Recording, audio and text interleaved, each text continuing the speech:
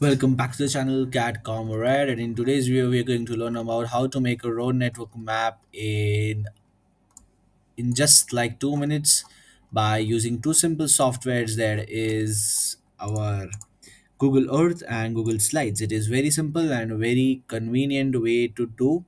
As we know, I also made a video on how to make a figure ground map, but now we are going to learn about how to make a networks map.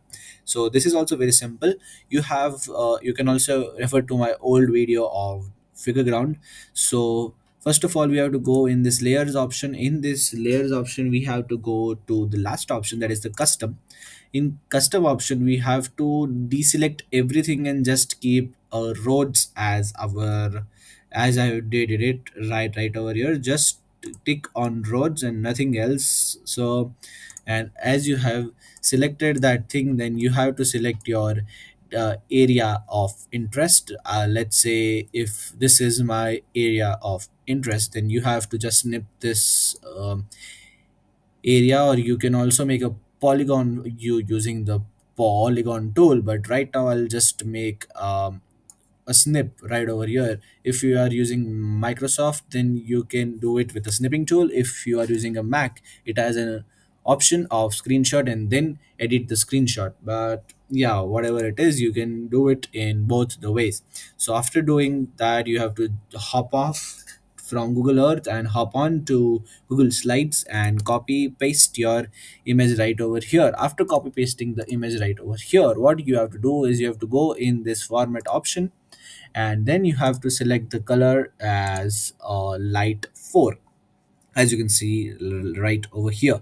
After that, you have to adjust the brightness and the contrast. I all usually recommend to in this kind of content to keep the contrast as medium as possible. So let's say 30 is very well right over here. As you can see, the grays, all the road network is mostly visibly seen right over here. And then you can increase this brightness to whatever level that you like, and you can also keep on increasing the contrast also, so it will give you a more kind of when after this you have to adjust the brightness as low as possible. It will keep on deleting the objects from this. So let's say 18 is the perfect number for my map. You have to adjust it as per your map, that only the roads are seen as much as possible and not any other things. So for this, 90% of the roads are seen over here, and you can also see the road network pattern in this area. So this was that simple. And if you liked the video, if you found the video was interesting, then share it with someone who may need it. And thank you for watching.